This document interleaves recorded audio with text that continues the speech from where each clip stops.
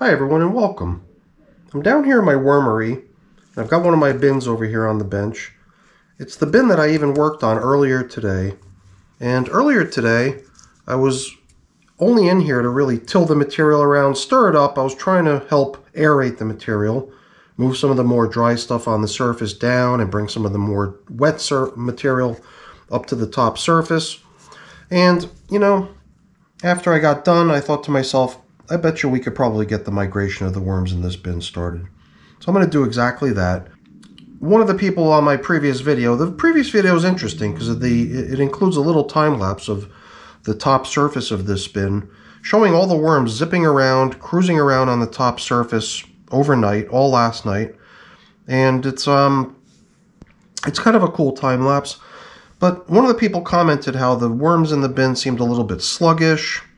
And after stirring up the material earlier today, I felt like I could smell a weird odor, like maybe some dead worms or something. So maybe there is something going awry in here, and maybe the sooner the better in terms of getting the worms migrated. Today, I'm going to be pushing all the material over to one side, setting up this partition wall here, not meant to keep the worms from moving from one side of the bin to the other. It's really just to help me see where the feeding zone starts and where the finished compost begins. So I only use this as a visual aid for myself.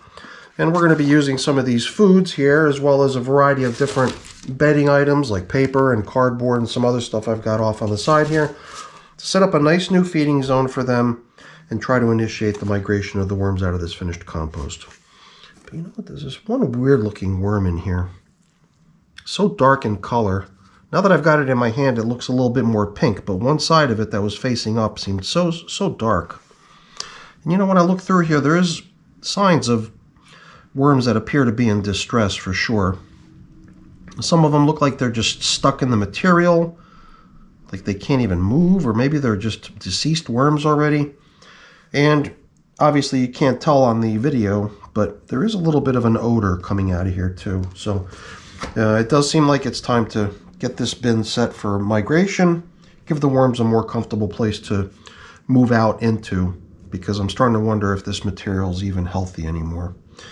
If I can't use it as castings, so be it. That's fine. I'll just discard it. I'll probably go out in the yard anyway. Probably still get used in some form out in the backyard.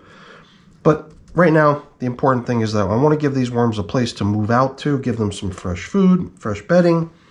So if you're really interested in seeing the material all stirred up and all the worms and even the time lapse of how these worms moved around the top surface all last night, there's a pretty cool video. I'll put a link to it up in the corner. But for now, all we're going to be doing is setting up the horizontal migration feeding zone. It's been 32 days since this bin was last fed. And during certain check-ins, I've even pulled out large food chunks that I stumbled on during check-ins of the material. So there's probably not a whole lot of edible material left in this bin for these poor worms either.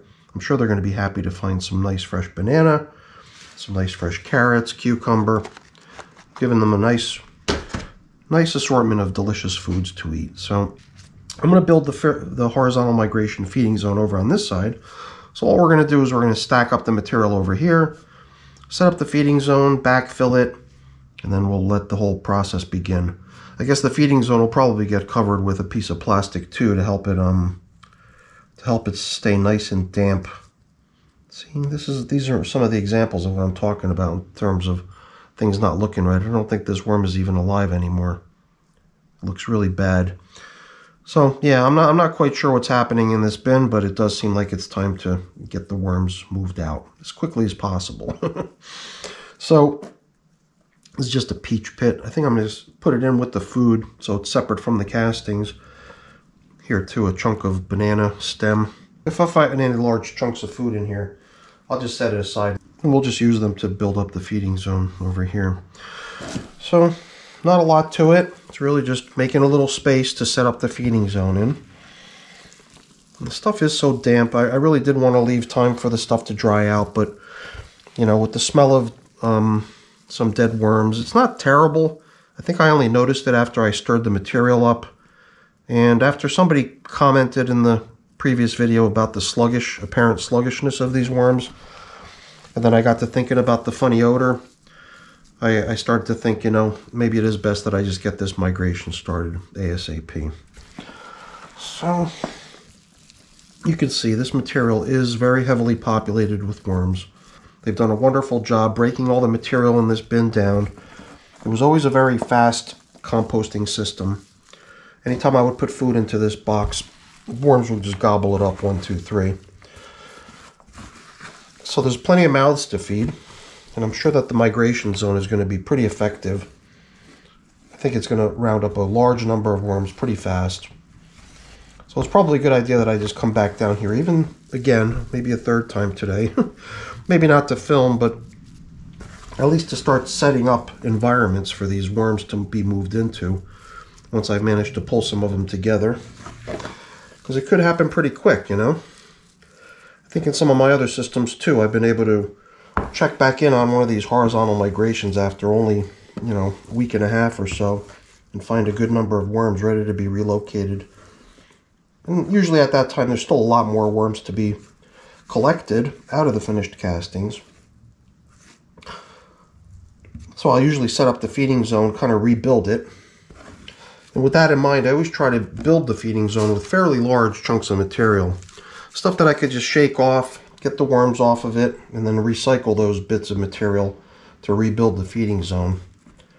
So I always think that the stuff that, you know, has already been in a bin for a while, been in a worm bin for a while, is already kind of pretty heavily populated with all the different types of microbes and bacteria and everything, and all the fungi, all the different stuff that makes an environment really cozy and comfortable for the worms. So I hate the idea of, you know, completely starting from scratch on a feeding zone. I always like to try to use sort of recycled materials for that purpose. I'll do a quick sort of loose fit in here, see how it fits. It seems like it fits pretty good. And I don't have a whole lot of material with which to build this feeding area. So I'm just thinking in terms of how large to make it. I don't know. I might not even have that much to put in here. I might have to come up with some extra bedding type materials to use in here. So I'm just going to kind of bring the material very loosely up against the side of this over here. And then maybe we could use one of these pieces of cardboard that's about the right size to hold things in place temporarily. And then we can start plopping in our materials.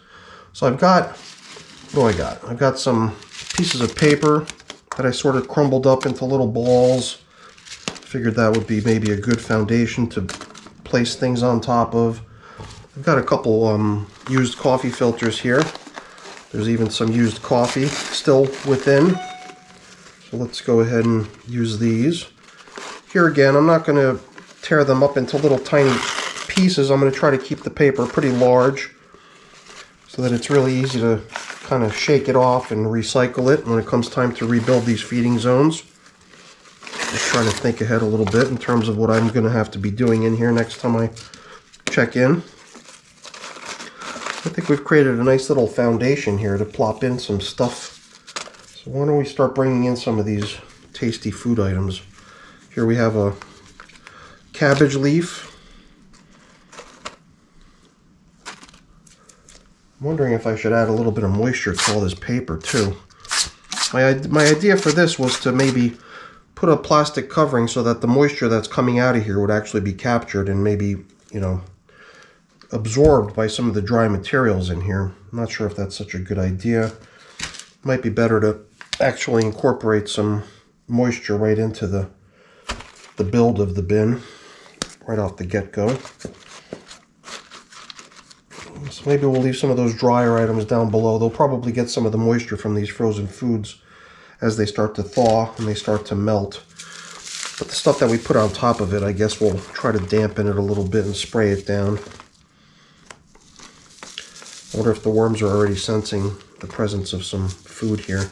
Stuff is all frozen, but it'll thaw out pretty quickly, and then it'll start becoming really tempting for the worms, I believe. I think I should have prepped with maybe a little bit more material here. Here too, maybe I should have soaked this cardboard ahead of time. But we'll moisten it here really quick using my spray bottle. Shouldn't take too long. Maybe I should aim this way too, right? So that any overspray ends up down in the feeding area. After all, I do want to see these castings try to dry out a little bit. Make it into yet another reason for the worms to want to leave the material because of the dryness. If I dampen it, then they'll possibly want to stay there. So to me, it's always sort of like a multifaceted kind of approach where I'm thinking, you know, reduce the food, reduce the moisture, try to stack the deck in such a way that the worms are really going to be motivated to want to leave the contents of the bin and leave the castings behind for me to harvest them. So what else do we have? Let's get another piece of cardboard in here. I've got a few more other chunks of food here. I wonder if I could snap this banana in half and put one half of it over here, put the other half of it over here. And I've still got this last chunk of cucumber. Oh, and this peach pit, which is not going to get broken down anytime soon, that's for sure. We'll just throw in this piece of cucumber over here next to this piece of banana. So right away, I think that this is going to be a pretty nice, cozy spot for the worms to be hanging out in. You know what? I've also got a few old napkins over here. Could throw in some of this paper too. Again, trying to keep it a little bit large so that it's easy to handle. Although this stuff, once it gets wet, I got a feeling it's going to be pretty fragile. Probably just going to tear apart into pieces. I just grabbed whatever I had sitting around. Sometimes you might see me using leaves and stuff, but I checked my box. I didn't have any leaves in the box, so I guess I could always come back in here with some other materials and sort of build up this feeding area a little bit better if I wanted to. Let's drop in last couple chunks of cardboard I've got here for this little project.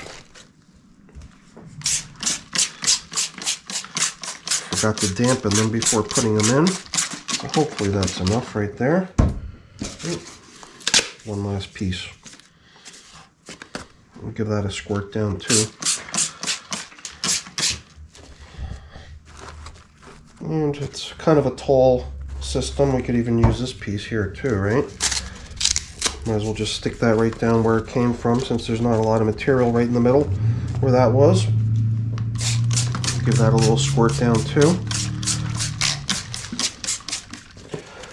So, wondering if I've got maybe a piece of newspaper or something I could kind of throw across the top of this. I'd like to have one other, at least large piece of something I can cover up with here. Let me see what I could find.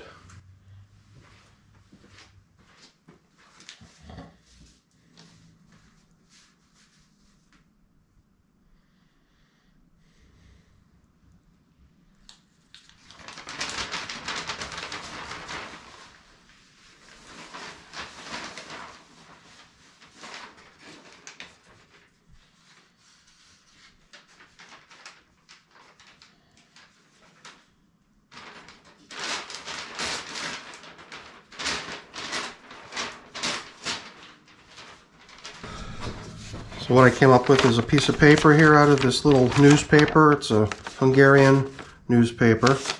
See, here's the Hungarian flag, red, white, and green. European Union flag. And it's interesting, Bécs. That's the name of a town in Austria. That's actually Vienna, Bécs, as far as I know. Bécsi Napló. So that's the Vienna Napló. That's diary. Vienna diary. So this is probably not even a newspaper from Hungary. It might be a newspaper from Austria. I don't subscribe to any of this sort of stuff. It's my mom's. So once in a while when I go visit, I just tap into her recycling container when I know I need paper here at home in my wormery. So this paper isn't really newsprint. It seems more like almost copy paper. It's definitely got a little bit more substance to it than newsprint. I figured this would be a pretty good sized chunk of paper that we could use to sort of cover things up here over the feeding zone. not going too out of my way to be overly precise. I just figured some sort of additional little bit of covering. But we're also going to cover up with plastic here too, because I want the moisture that's in this feeding area to definitely stay in here, not evaporate, not dry out. Because as this material over here continues to dry off, being exposed to the air, I'm not going to cover it. I'm just going to let it keep drying. The worms will eventually, you know, find that they don't really want to be in such dry stuff, and they'll go looking for something a little bit more comfortable, and hopefully they'll end up over here in this feeding zone, and hopefully they'll stay, and I think they will. So I'm definitely curious to see how things progress in this system over time. But we're going to back up the we're going to back this material up over all these little holes on the cardboard divider wall, even though it's not really meant to divide anything. It's just sort of a partition, a visual aid for me to see where the material in the bin ends. And the rest of it I just want to kind of level off a little bit for the most part, but it's not terribly important. I like keeping it a little bit more kind of textured, kind of bumpy and lumpy, so I'm not going to try to mat it down or flatten it out. I think by giving it this extra surface area, the texture, hopefully it will allow for it to dry a little bit more easily. Alright, what else? One last thing. I just wanted to get a plastic covering on here, because it's the plastic covering that's going to, you know, let the material in this feeding area stay nice and damp. It won't evaporate, it won't lose its moisture, and hopefully it will end up being a spot that the worms are drawn to and want to collect in. So we'll check back in here in a little while, a few more days. But after 32 days, I would think that these worms are probably really pleased to know that there's some fresh food within range. So I got a feeling we're going to see a pretty good turnout in here pretty quickly. Especially if there's something going on in this bin that's not healthy for the worms. And I certainly believe that there might be something going on here. Between that really dark colored worm, I don't know if that was this one here or if this is just another one I'm seeing now. It almost seems like these poor little guys are, I don't know. I'm not sure what's going on, but there's definitely a lot of fairly unhealthy looking worms here and there. And I don't want to have any more casualties than I need to, so I'm going to move them out as quickly as I could. Alright everyone, wish me luck. Usually my bins work pretty successfully, but this one here might not have as happy an ending as I thought it would have. Maybe it's just one of the consequences of allowing the material just to get way too damp and get muddy like this. Because it's definitely way too damp. I should have paid closer attention. Whatever.